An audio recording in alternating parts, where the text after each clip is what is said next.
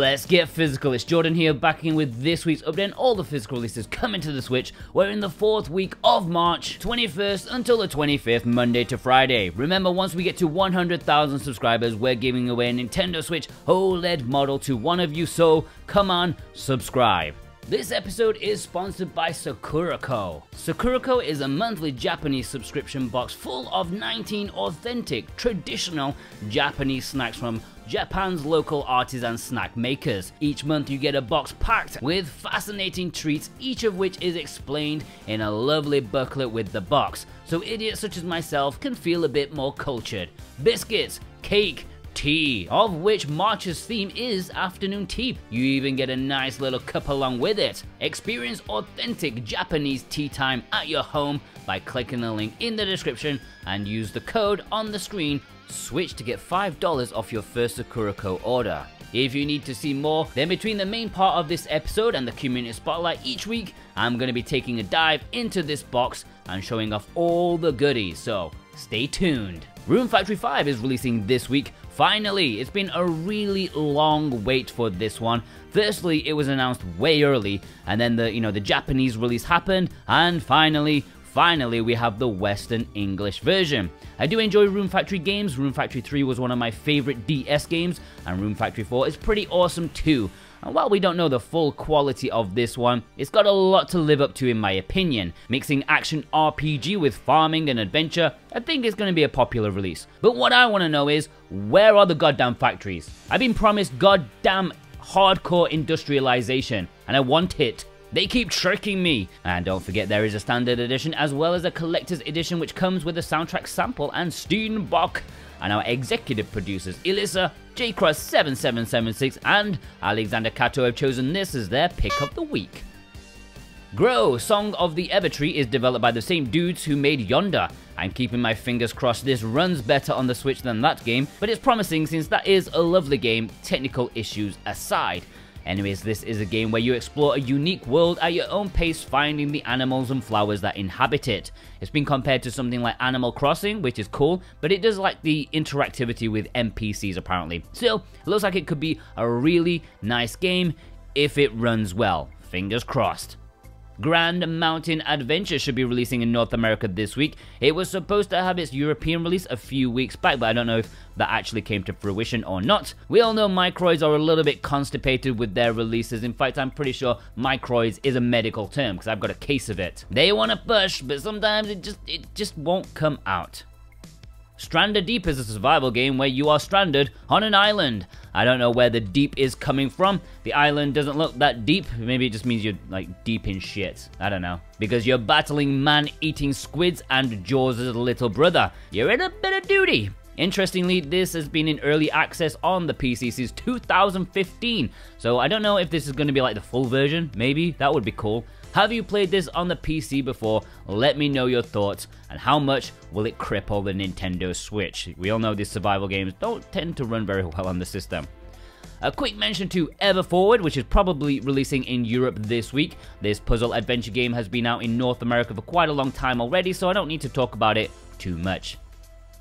Jigglypuff is starring in their very own game releasing this week. I don't know why a Jigglypuff game is called Kirby and the Forgotten Land. I thought, they put Pokemon in the title somewhere. Anyways, this pink puffball is going around in 3D for the first time, and no, that racing game or that 2.5D game don't count. So yeah, I mean, this looks about as 3D as like Super Mario 3D Land, which, not proper open world, but, to give it a little bit of fresh air, a bit of freedom, a bit of room to wiggle, or as in the case of Kirby, I mean, Jigglypuff, waddle. This looks so damn charming that I wish Nintendo actually liked us enough to provide review codes early rather than later than everyone else. I guess we are a lower class of content creators. They just don't get the funnies. I guess they don't want us taking the piss out of Jigglypuff, even though we're always well informed and do our research. Goddamn Jigglypuff. So yeah, I'm sure this is going to be a wonderful time, and I hope it does well enough for Nintendo to make this the proper way the Kirby series will go forward. I do like the side-scrolling stuff, but they just seem like too much of a walk in the park at times. Fingers crossed it doesn't suck. If you're a reviewer and you use that pun in your review, you don't deserve the goddamn review code. You should give it to us, even if you're using it sarcastically, like me. But I was the first to do it, so it doesn't matter. Don't support the pun nonsense. And our executive producers Jonathan Rumor, Thorn Metal Luna, Grant Sert, Issa, Robotech, God of Resin, Vey, Government, Fat Cat, and Raven Knight have chosen this as their pick of the week. Tandem, A Tale of Shadows is a puzzle platformer, rather positively received. It has a really unique look to it, a mix of art deco and fantasy with a little bit of everything else thrown in for good measure. This mixes top-down and side-scrolling gameplay as a girl and a bear work together to solve the mystery of the plot. Looks like it could be a decent one. It reminds me of other games on the Switch, like Another Sight and Iris Fall maybe, so yeah. Our executive producer, Brent McLean, he likes the look of it. It's his pick of the week. Dodgeball Academia is a sports RPG where dodgeball isn't just a pastime, it's a way of life. Here you explore the world with the main story and side quests and then take part in chaotic dodgeball matches with a hint of RPG about it. I'm not sure in real life dodgeball you can turn the ball into a fireball and incinerate your enemies, but I would watch it. Dodgeball fans, let me know, can you electrocute your opponents? But yeah, expect a fantasy twist on the sport. I've heard it can get a little bit repetitive after a while, but it's considered a very good game nonetheless. And our executive producer Dane Wilkinson has chosen this as his pick of the week. Are you ready? It's that time of the week again. It's been a while. It is Code in a Box bullshit. Legend of Mana, an incredible action RPG from Square Enix that got a proper physical release in Asia. Final Fantasy IX, an incredible RPG from Square Enix that got a proper physical release in Asia. World of Final Fantasy Maxima, an incredible RPG from Square Enix that got a proper physical release in Asia. Buy these, don't buy bullshit. Unless you're a farmer. You might as well just take a dinosaur dump in your wallet. And that concludes this week's Code in a Box bullshit. Let's get on with it. The Low Prince. Flynn, Son of Crimson is an indie action platformer that was rather positively received. It was originally a Kickstarter campaign, although I think some people were a bit miffed that some of the promises in that campaign weren't reflected in the final product. Nevertheless, this is a great looking game with nice chunky pixel art characters. I like it. This is being released by Super Rare Games on Thursday with just 4,000 units available. Are you ready? It's that time of the week again. No, it's not Code in the Box bullshit. It is Bafflement of the Week. Provided to you once again by the company that never fails to deliver a year late. Strictly Limited Games, Wonder Boy Returns Remix. Yes, 2 weeks after they put up the pre-order for Wonder Boy Anniversary Collection, they've already balked it by showing that they didn't include one of the games in the series. It's like, oh shit, we forgot to put it in the collection. Oh well, pay full price for it. Funny how it actually is probably the worst game of the lot of them, so you can buy it separately. I mean, the remix is much better than the original, but it's still not a compelling modern game. Anyways, this is available in a standard edition and a collector's edition if you want the collection reject. Demon Turf is up for pre-order at Limited Run Games. This is a 3D platformer that may not be generous to say, but it kind of looks like a Bubsy 3D, at least it reminds me of that. Only visually, of course. It's supposed to be a rather sweet game made by the same developer as Slime San. Only thing that bothers me, or may not bother me, but just highlights why I find low print releases often more hype than necessary, is the fact that this has a retail release on Xbox. Yes, the Xbox has a retail release, but the Switch needs a low print release. It makes absolutely zero sense unless it's all about the money, which, you know, of course it is. And our executive producer Cartoon Soren has chosen this as his pick of the week. Postal Redux is up for pre-order right now. This is an infamous game originally released in 1997, known for its darkly theme of a delusional mass shooter. It's an isometric game with a grimy style to it. It includes the main game and its add-ons, even stuff that was originally exclusive to a Japanese version. This just absolutely bleeds 90s edginess. I mean, I'm sure it was cool for the time, but mass murder for the sake of mass murder?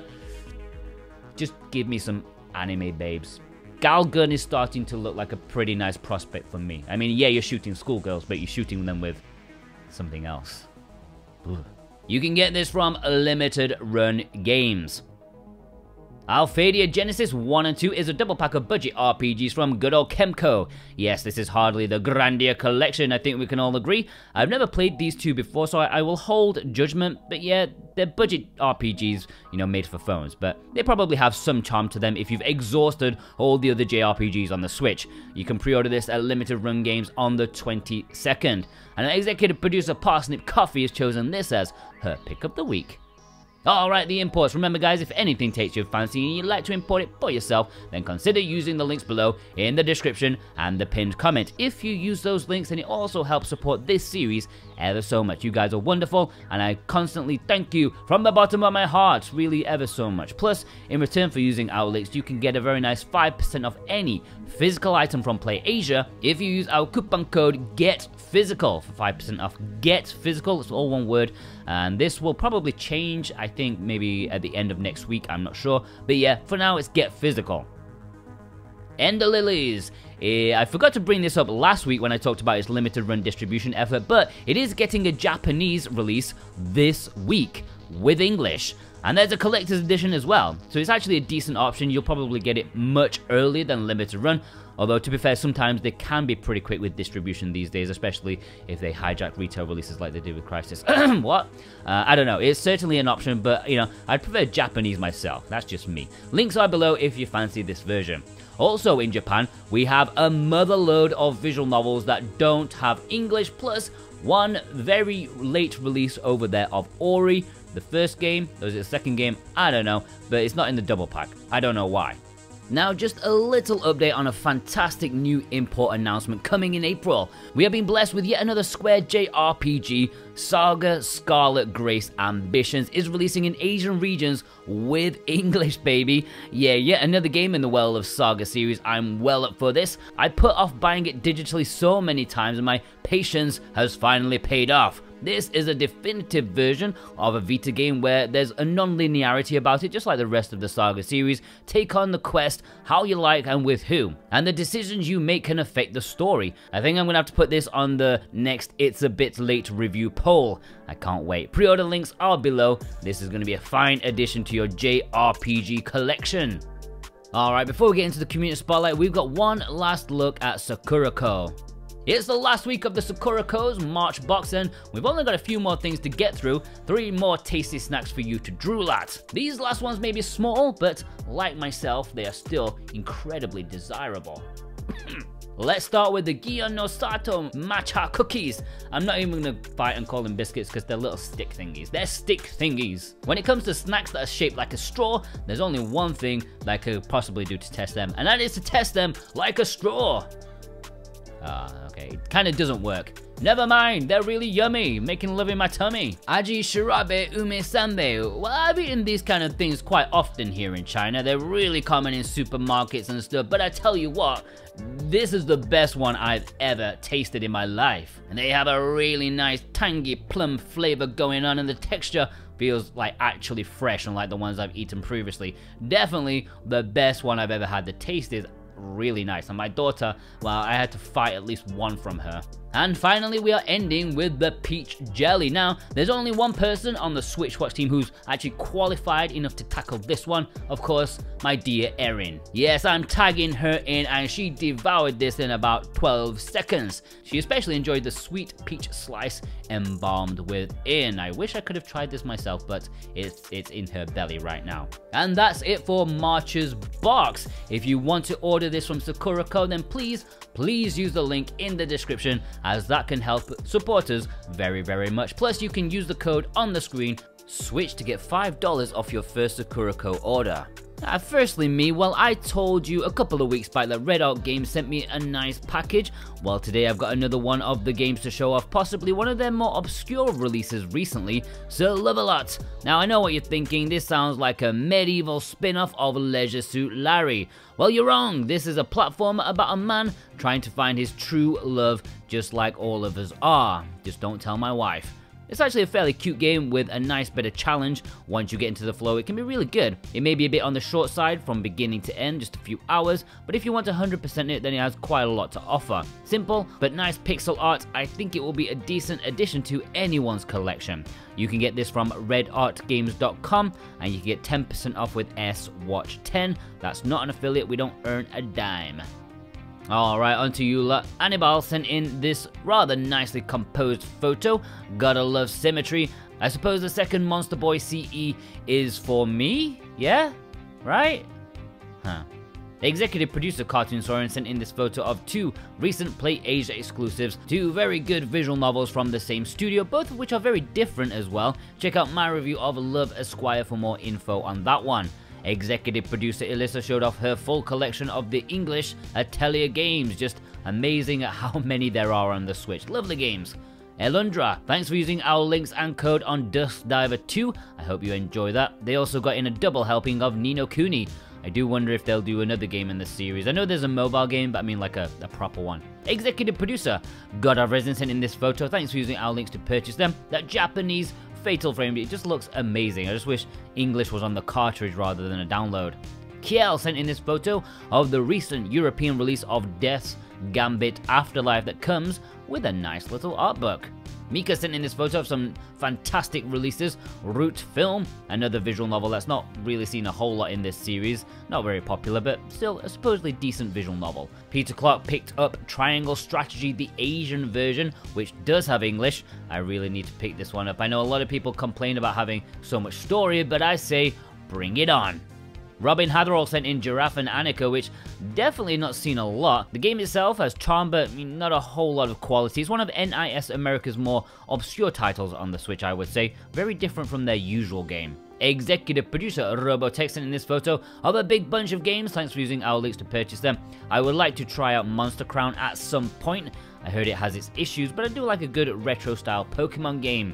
Executive producer Thorn Metal Luna sent in this photo of the Big Daddy Cruel King, which comes with a cute little plushie. Plus, I noticed that it has their new logo on it, which, despite the majority of people, I think is way better than the old one. Simple, yeah, but it suits them much more. I also thought the last one looked a bit, tacky. Totally Simon, thanks for using our links to pick up some of these. Olympia Soiree, a really good Otomi apparently, but of all the ones available on the system physically, it's the one I see the least of. Maybe it's just not so easy to get a hold of, I don't know. Executive producer Vei sent in this photo picking up the Japanese version of Gal Gund Double Piece. I don't actually know what it includes or if it's different from the Western edition though. Zora Gaming sent in this triple helping of Japanese cotton. I just find it remarkable that she's had such a revival. I mean, I'm guessing none of these broke the bank to make them, but it is lovely to see her. Physically as well. I'm hoping Japan gets a double pack of 100% and Panorama rather than the separate releases Strictly Limited are doing in Europe. Executive producer Issa sent in this photo showing off some nice games. Rather magically to see Beholder there. Anything that has Badland Games' name on it is just a miracle. Literally the most uncommunicative publisher in history, I would say. Well, maybe second to Dispatch Games. Alright guys, let's have a quick roundup. I've had to work all weekend, that's why I look and sound rough as hell. I'm tired, so let's get through this. Michelle Katani. The One. Choco Loco James. Pabs. Needless Dragon. Ashura G. Kraid. Radiator Rancid. Rovest. Chump Dancer. Marty Ma. Theo. Invasorzim. Garzilla. Alright, please send me pictures on Twitter at SoWhatAboutGame. You can DM me or tag me in a post and use the hashtag Let'sGetPhysical. We have an email address, switchwatchspotlight@gmail.com, and we have a Discord, which we can have a little chat with you guys, and you can send your pictures there in the submissions section once I open that section up. I always forget. People have to remind me on like Thursdays. Jordan, come on, open it.